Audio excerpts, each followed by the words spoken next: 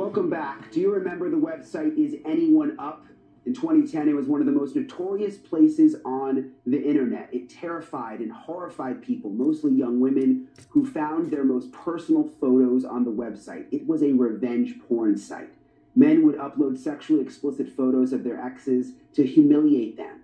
Well, there's a new Netflix docuseries about the website called The Most Hated Man on the Internet. It's just out. Here's a clip. I woke up, you wake up, you look at your phone, 200 notifications. There it was, topless, multiple photos. It was an absolute shock. I got posted on the site. IsAnyoneUp.com. I felt violated. Humiliation. That site was about destroying lives. We would create a website like this. The site's founder, Hunter Moore, also paid a hacker to steal private photos from people's emails, but for more than a year, it seemed like there was nothing the women could do about it because the site was protected by the same laws that protect sites like Facebook. But then, a mom got involved. Charlotte Law's daughter was one of Hunter Moore's victims, and she helped the FBI bring the site down, and Charlotte Laws joins me live now. Charlotte, full disclosure, I'm obsessed with this docuseries, and I'm obsessed with you and what you did. I mean, you brought this guy down that was literally ruining women's lives all over the world.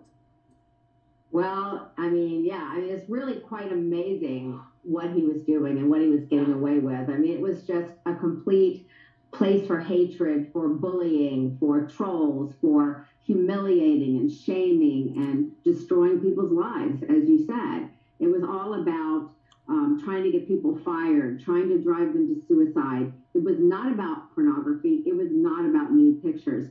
And what Hunter Moore wanted was he wanted pictures of people who had something to lose, people who had a career.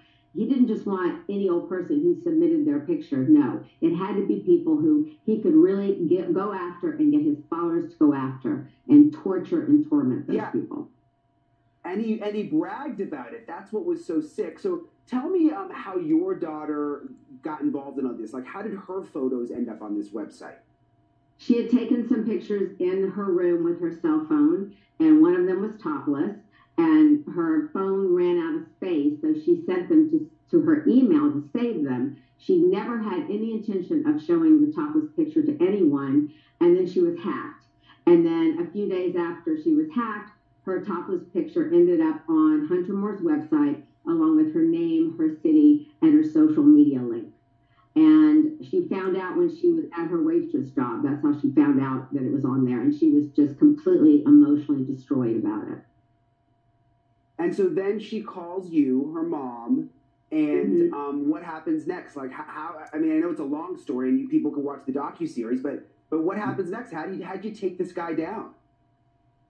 Yeah, I didn't even know what revenge porn was until that day, and I just realized I had to go into private eye mode. I used to be a private detective back in the 1980s, and I had to investigate him. I had to find out what the truth was, and I had to figure out a way to get her picture down. And then in the meantime, I started reaching out to other victims on the site, and I found out that 40% of the people I reached out to had been hacked. So I gave my data to the FBI, and luckily they agreed to investigate, which was a very long investigation. It took over a year, and actually 2 years before Hunter was arrested. So, and nobody believed me. The victim blaming was rampant. People were saying, oh, I was a liar. I was just claiming my daughter was hacked, but she was really just a slut and sending her picture to everyone. And the media was glorifying Hunter Moore. He was this cool guy. He came up with this neat business model. Ooh, Hunter Moore, give him his picture and headlines everywhere. It was really an uphill battle. It was crazy. And I had death threats. I had a stalker at my house. Computer viruses. I was bombarded because he had this group of followers who were just very nasty people who were after me. So it was very scary. He messed with the wrong lady. There is no question about that. And people, you had to keep pushing, right? It's not like the FBI just took your information and said, great, we're going to take the site down. You pushed and pushed and pushed. Right. They just originally wanted me just to file a report online, which I knew meant that they were just too busy with other cases and weren't going to do anything. And I finally got them to agree to come to the house. And when they got there, they said, well, we probably won't be able to take the case, but even if we do, it takes over a year for us to investigate. So there was a lot of kind of bad news, or potentially bad news. But then they eventually did take the case. And I think it was partly because I had so many hacked victims, and I was able to give them names and phone numbers and emails. And I knew that many of those people were hacked by the same individual. And this was someone that Hunter Moore had hired to hack into people's emails to get content for his website.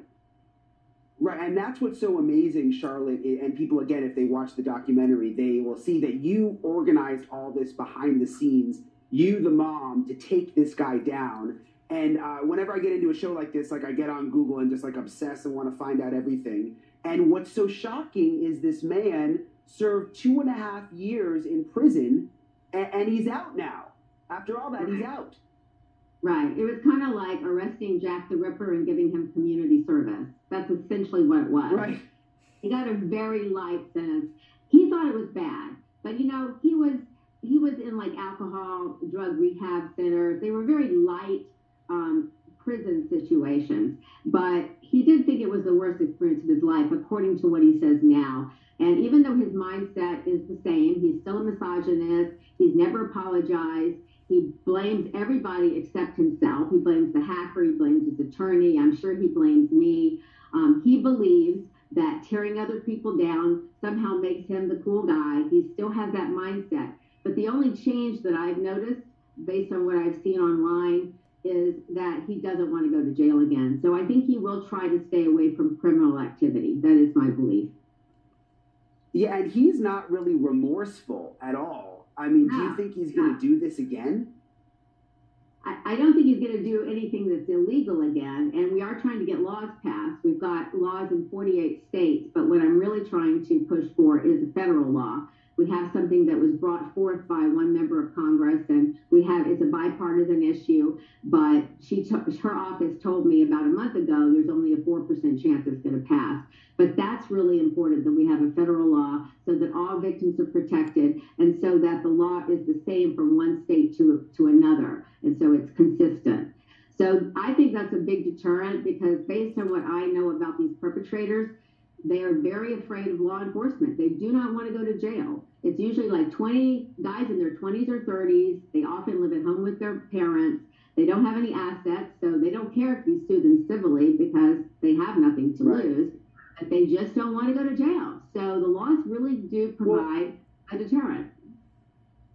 What I found so disturbing, too, is that he's apparently considering writing a memoir and could make money off of all of this and what he did, which is just sick. Real quick, we've only got 30 seconds left, Charlotte, but what's your advice to other women who go through cyberbullying or revenge porn situations because they hit so many dead ends when they try to get help? What's your advice? Well, I would say that we have a hotline. Cyber Civil Rights Initiative has a hotline, and so you can go there, and there's a lot of information at that website. And if you want an attorney, the Cyber Civil Rights Legal Project will help victims pro bono. So you can do a search in Google, find them, and it's a team of attorneys in lots of different states, and they will hopefully be able to help you. So that's kind of some advice for resources. You rock, Charlotte, and you're fearless, and we thank you for coming on tonight. And everyone should check out the docuseries. Thank you so much. Is it okay to call you Mom?